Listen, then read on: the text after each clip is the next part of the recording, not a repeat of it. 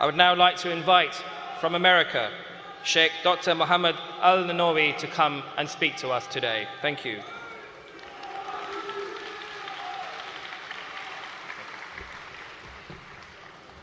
بسم الله الرحمن الرحيم الحمد لله رب العالمين وأفضل الصلاة وأكمل التسليم على سيدنا وحبيبنا وشفيعنا ونور أبصارنا وبصائرنا محمد وعلى آله وصحبه أجمعين أما بعد فالسلام عليكم ورحمة الله تعالى وبركاته. I'll start with a simple verse in the 5 minutes allotted to me, and let me take a couple of principles out of them. بسم الله الرحمن الرحيم الرحمن علم القرآن. The ayah is known to many of you. It's this verse, the chapter that was revealed in Mecca, named Ar-Rahman. Ar-Rahman is صيغة مبالغة, يعني a form of exaggerative speech to describe the one who is attributed with the most compassion, but the compassion that's not quantifiable. The Creator subhanahu wa ta'ala is attributed with the compassionate, or the most compassionate, not in a quantifiable way, but in a way to induce or ignite within us an understanding. What is that understanding? You all know the early Meccan atmospheres of revelation were that of violence. In fact, the Arabian Peninsula 1500 or 1400 years ago was locked in feuds and violence. They used to fight over petty things. Tribes were in wars. Prophet Muhammad sallallahu alaihi wasallam emerged from that society that was locked in violence to call for non-violence coexistence. A voice that is emerging out of this sea of violence to tell them that violence is the language of inarticulate. And therefore among the first thing that was revealed then, Bismillah ar-Rahman ar-Rahim, Ar-Rahman, which means in the name of Allah, the most compassionate,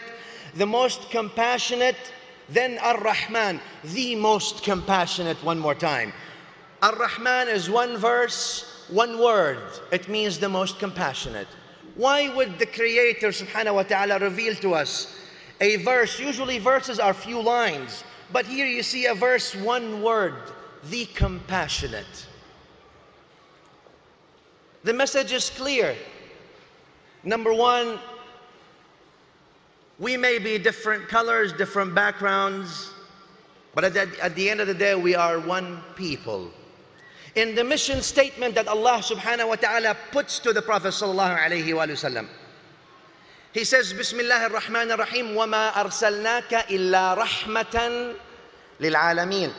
We have not sent you, the Creator is talking about the Prophet sallallahu alayhi wa sallam, we have not sent you, i.e. to humanity or to the universe, except as a source of compassion to everything, to humans and non-humans, to plants and to the universe. This serves as the mission statement. In other words, Nabi sallallahu alayhi wa sallam emerged as the voice that's calling for self-criticism in a way that says, if you're good to those who are good to you, then what good are you? Bismillah ar-Rahman ar-Rahim, Ar-Rahman.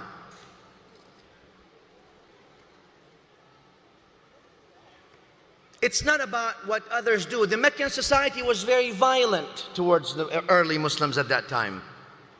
And oftentimes people also take the blame game. It's their fault, it's this, it's that. But the Quran came to insist that we only have our actions to worry about. It's not about what other people do.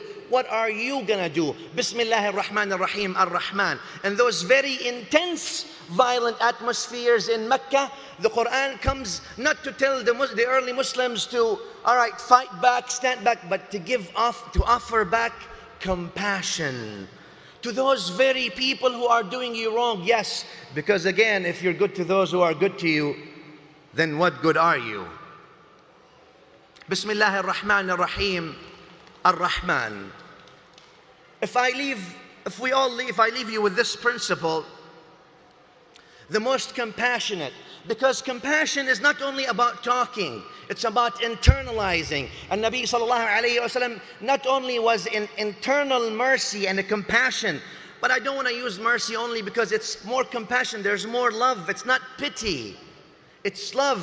It's not only caring, having a genuine care about the well-being of yourselves. Islam came to tell us, and Nabi sallallahu alayhi wa sallam came to tell us that you ought to actually not only demonstrate with lips but with actions a genuine care about the well-being of your society, the well-being of humanity, and the well-being of everything, animate and inanimate.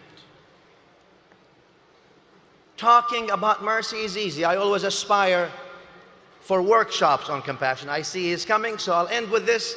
Bismillah ar-Rahman ar-Rahim. Ar-Rahman. One verse, one word. And we ought to contemplate why would the Creator reveals one verse, one word with so many profound things. It's summoning the whole creation to that concept of compassion. Assalamu alaikum wa rahmatullah.